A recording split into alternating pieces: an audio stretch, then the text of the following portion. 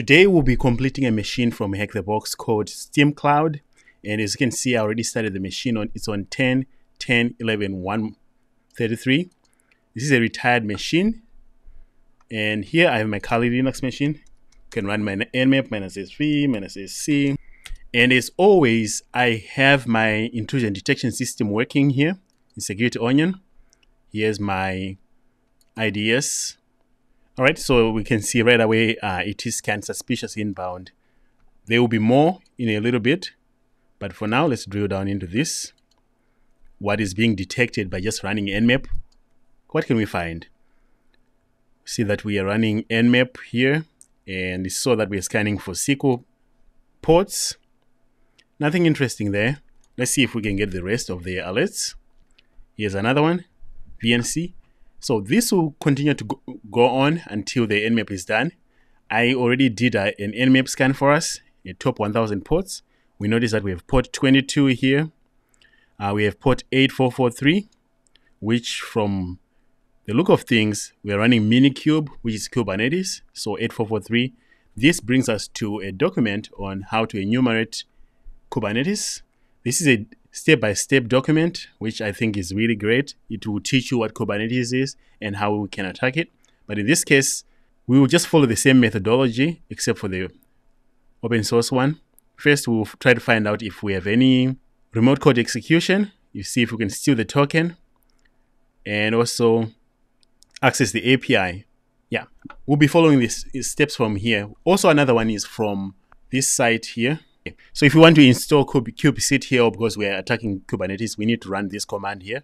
So the wget command, and this will install Kubernetes, kubectl, which is a tool that we need. All right, check the alerts quick in the last 10 minutes. So all this noise here was generated by nmap. But since we are attacking Kubernetes, we use this document here to see if we can find some things. And Hactrix also has another one.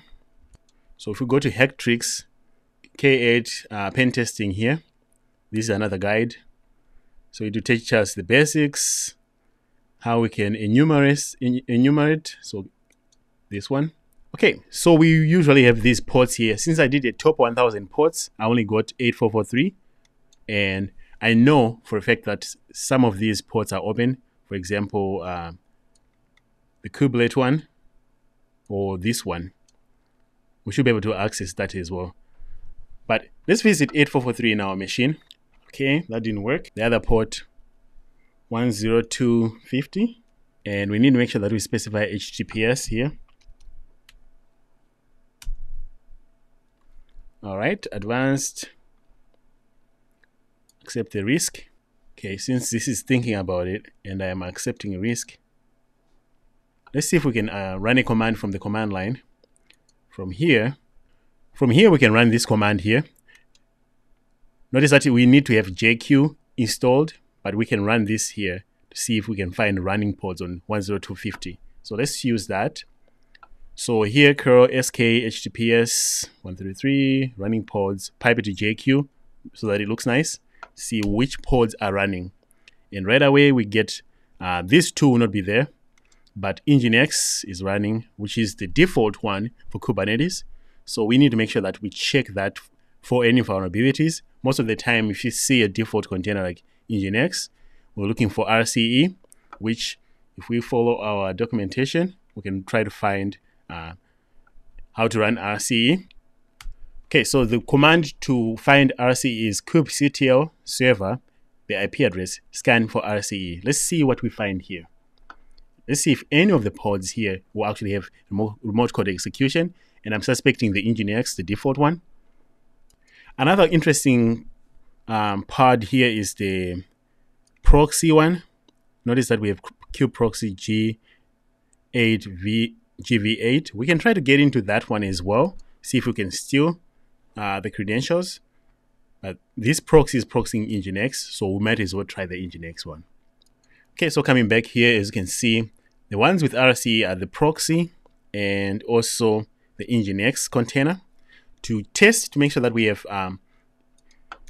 RCE, we can use kubectl, and we can go back to our documentation here to see if we can find the syntax. Hey, kubectl, let's go to the server and execute a command like id, a simple command on nginx pod nginx container.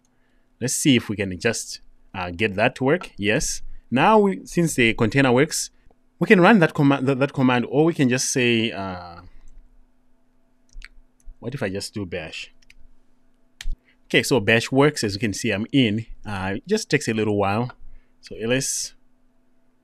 Okay, let's go to cd root. ls. Okay, to user.text, I guess. This is the user flag. Grab it and give it to hack the box. So user flag was super easy to get. Now we need to find out, can we find the certificates in here and also the authentication key? And for that, we need to go to, I think it's this path here, var run secrets kubernetes.io service account. And in here, ca.crt. So we notice that ca.crt is here. We need that one, and also cat token. And here's our token. So we need to save this token. Now that is done, ca.cert here, and the token I saved it in a file called token. Okay. So token is going to be equals to that token. MA, okay. Make sure that our token is saved. So here's the token. It's saved in memory. So we have the token, we have the certificate.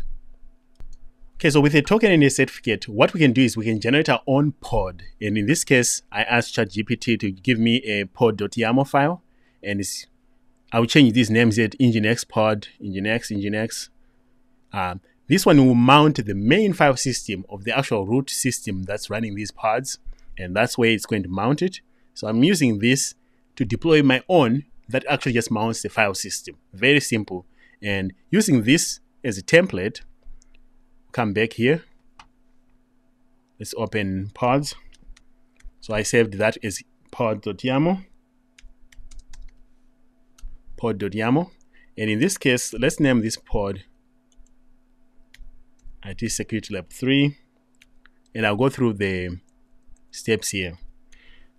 The decision to use Nginx 1.142, this was because this is already on the system. So this image is already on the system. We don't know if we can download from the internet, so we'll keep this one there. And this is just going to mount the root of the main system in /root of my pod. And if this goes well, I should end up with a pod called IT Security Lab 3. So now it's just a matter of deploying a pod using kubectl with my key and my certificate. And so in order for us to do that, we use kubectl. Token is going to be the one that I saved. Then certificate is going to be the certificate in this file. The server, I'll give it the full path on 8443 this time, because that's how deployment would go. Then I like to apply a file called pod.yaml, which will deploy my own pod, which will mount the file system. So if everything goes well, this should create. Okay, so looks like it didn't work. Let's try it again. And it's created, so I don't know why I have to do it a couple of times. We can check to see if this pod is already running, or we can just come here and see if we can connect to it in the same way that we did earlier. So in this case, I would like to connect to IT Security Lab 3 if it's running. And if it's running, we should have a mounted file system in there as well. So let's see, using kubectl. If we want, we can rerun this command here to see if it's IT Security Lab 3 is there. But for now, let's see. So it looks like it's hanging. Let's try it one more time.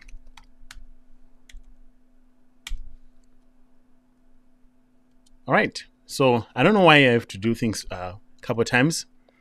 But since I mounted my file system inside of root, I should have another root here. So cd root ls, and you will notice that inside of root we have root. This is the root of the actual file system. Now I should be able to see the final flag.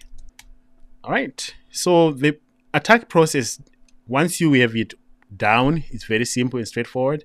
But you need to understand how Kubernetes work, and also the attack methodology, especially the one about stealing passwords from RCE from